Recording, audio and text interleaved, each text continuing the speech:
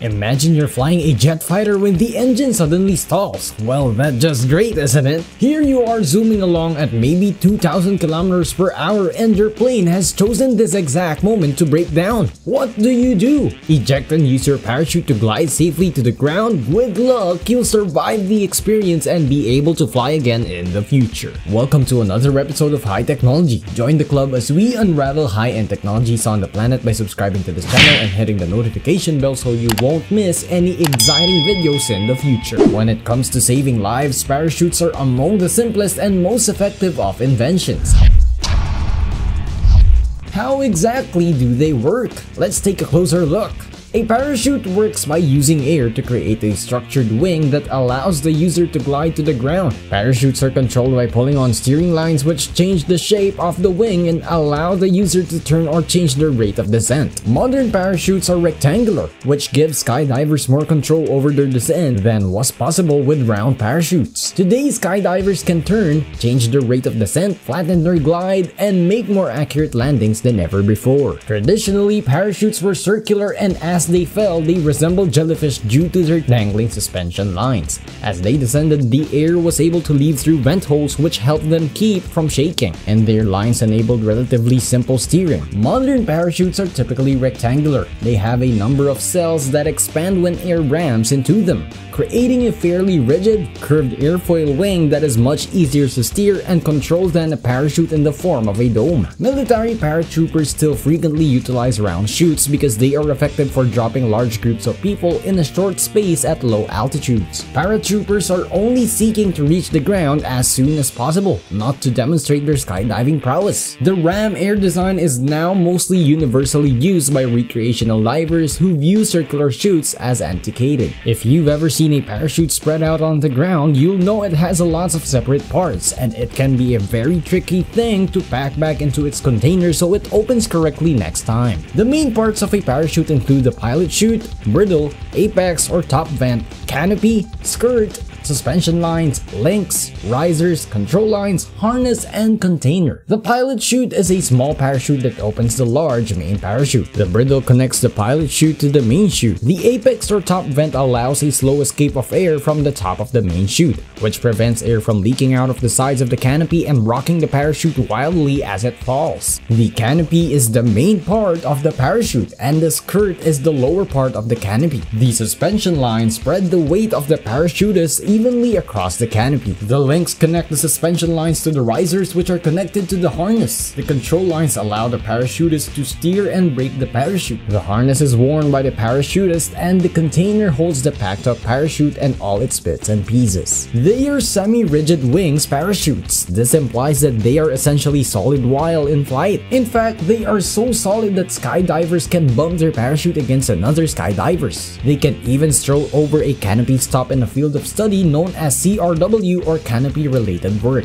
A parachute's front view reveals that it's divided into either 7 or 9 cells. The entire parachute is essentially made up of numerous individual chambers that each catch air and combine to form the full wing. Each cell has an open front, which is where air enters. Air is driven in via the front and trapped inside the cells as the parachute flies ahead, giving it its shape. For this reason, modern parachutes are sometimes known as ram air parachutes. Getting a parachute to open properly is the first step in successfully piloting one. The cells of the parachute are pointed forward when it is packed into its container. Air is permitted to rush in as soon as the parachute opens. The design of the parachute ensures that it will always fly front first. However, minute variations in packing can lead to off-heading openings. Lines join the parachute to their containers. These are essentially extremely durable strings that are attached in various locations over the underside of the parachute. The parachute steering lines are located at the back. They have toggles attached to them that provide handles for the skydiver to grab for simple control. Their function is to make it possible for the skydiver to pull down on either one or both sides to turn the parachute. The parachute turns right when the right steering toggle is pulled. It turns left when you tug on the left. When both toggles are pulled together, the canopy flattens out and is forced to slow down its speed of drop.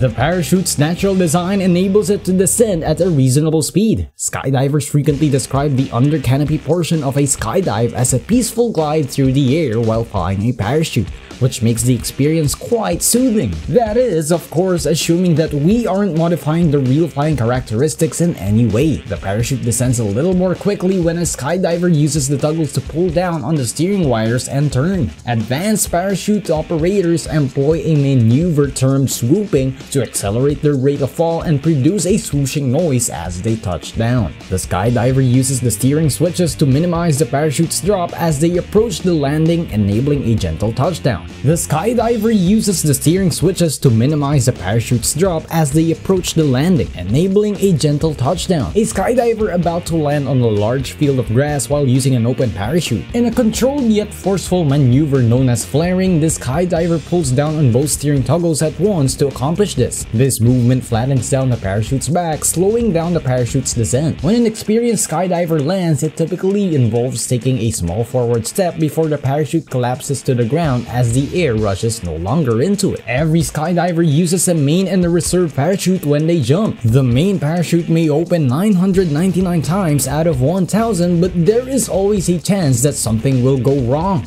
This is why it is done, obviously for safety reasons. Possible causes include a user error during packaging or an issue with the parachute itself. Generally speaking though, tandem and solo skydivers are always backup positive since they jump with two parachute systems. For seasoned skydivers, knowing how to pack a parachute is crucial. The procedure for obtaining a skydiving license includes becoming a licensed parachute packer. Parachutes for oneself and others can only be packed by trained parachute packers. The reserve parachute must be packed by an FAA certified parachute rigger because it has a slightly different and time-consuming technique and has a life-saving purpose. It's one thing to safely land someone from an airplane using a parachute, but what if you had to put down a whole plane in the same manner? Every time the space shuttle, a reusable spacecraft that is now gone, returned to Earth, NASA had to overcome that obstacle. The shuttle was propelled into orbit during its launch phase by a strong main engine and rocket boosters. However, when it returned, it had become nothing more than a glider that was relying on its short wings to carry it back to its starting point. The shuttle landed on its 4.5-kilometer long landing strip at roughly 350 kilometers per hour or 220 miles per hour,